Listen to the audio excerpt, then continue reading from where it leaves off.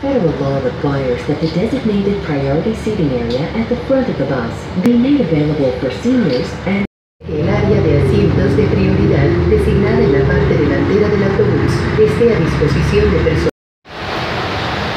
What?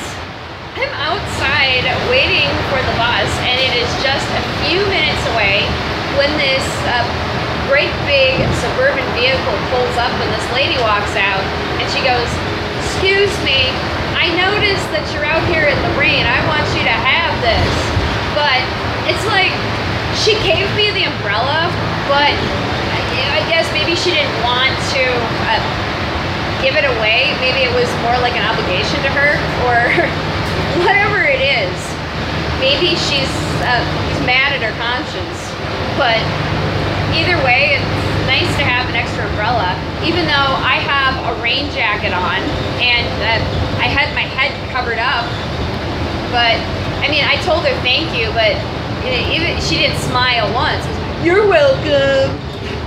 And I'm just thinking, don't give things because you're obligated.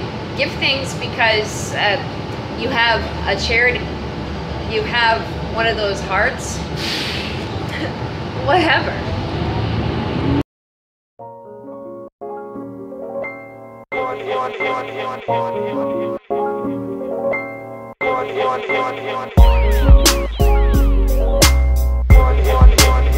The airport is an absolute zoo on Terminal South, but I wanted to tell you guys something today that I think might be controversial to you. So, as I mentioned in some of my previous vlogs, I was getting involved with Autism Speaks, and I know that a lot of you on the spectrum, or those of you who are autistic, find that quote offensive, and I'm really, really sorry about that.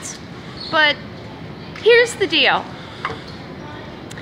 I really feel that as a person who is a self-advocate and a leader in the autistic community, and being that I'm getting into the rehearsal tours and working at a Center for Leadership and Disability at Georgia State and going off in that direction and speaking at conferences, I'm just not going to avoid Autism Speaks.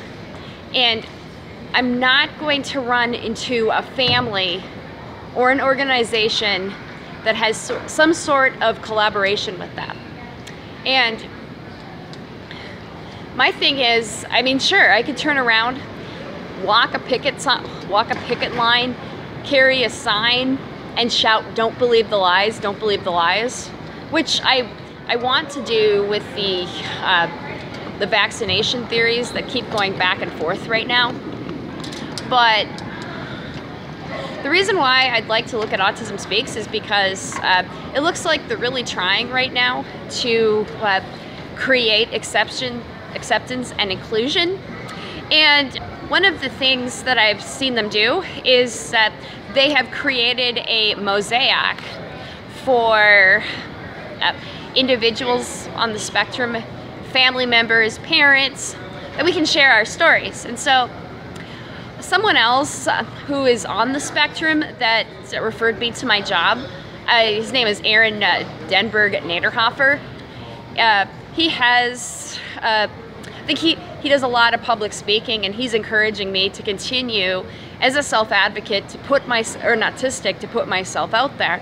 And he is working with Autism Speaks as well. And our attitude is we need to educate them, we need to work with them as much as possible.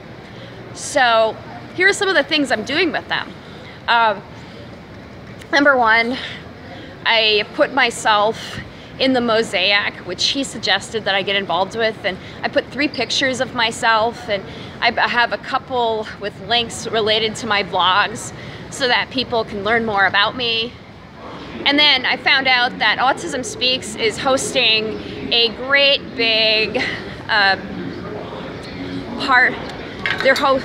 Autism Speaks, they're hosting a great big series of guest blogs on a WordPress page.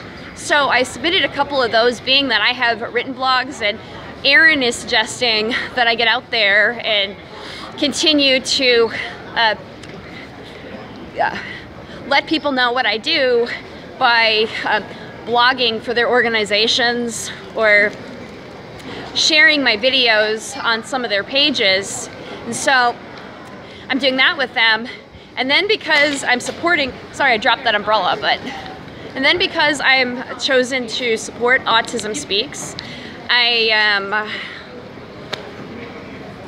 got invited to an event next Sunday with it's a special 2-hour event by invitation only with Autism Speaks. They're doing a sensory-friendly event for individuals and their families. So the director, I mean, I'm not sure I can give out her name, but she has a son with mild autism herself, and I've known her for quite a few years because she's connected to the Center for Leadership and Disability where I'm employed. And so she sent me an email yesterday and I asked her if I could possibly shoot some vlogs there. So she's gonna try to hook me up with the media people so that I can get a press pass and maybe rent a camera from the Georgia State University Library area for staff people. And then I can edit that content later. I also would like to write another blog about that. But speaking of which, I just created a blog about why I am supporting Autism Speaks. And I do believe in the Autism Speaks walks, and not to cure autism, to raise money for services and to raise money so that families can get diagnosed and families can get different types of therapy, not ABA necessarily, but maybe music therapy, sound therapy, maybe put sensory-friendly rooms and sensory-friendly suites into places of employment. In my case, I think we should be walking at these tours so that we can raise money to make these autism airport rehearsal tours like an ongoing daily thing at these airports because it's very expensive. And being that Autism Speaks has a lot of money, they really could afford to put their best foot forward and make an effort for these programs. So anyway, I'm out of time today. If you like what I'm doing, please be sure to subscribe and give me a thumbs up. And I will talk with you later. But a few things first. You can check me out on social media. I'm on Facebook. I'm on Twitter. I just I got on Twitch recently, so I'm gonna try to do some live chats on there sometime. And then I'm also on Instagram, where I post photos related to my blogs so that I can get the word out there and build up a nice set of people on social media that can view my stuff. And sometimes if my videos are short enough, I put those onto YouTube as well. And finally, be sure to check out my written materials on wordpress.com. You can find these under Hello World 240.wordpress.com. That's Hello World 240.wordpress.com. And finally, I know that some of you hate Temple Grandin, but I'm going to cross-promote her again anyway. This is her TED Talk. You can find her right here in the upper right-hand corner. Right there. Bye.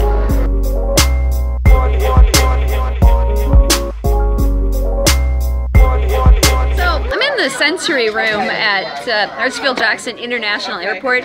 This is the first of this kind, as my airline pilot friend says when we do these tours. But look at this, I'm sitting in here. I found these cool, totally rad glasses with cats on them. It totally fits. I'm a cat person. Eat your heart out, Applejack Mac. Thank you.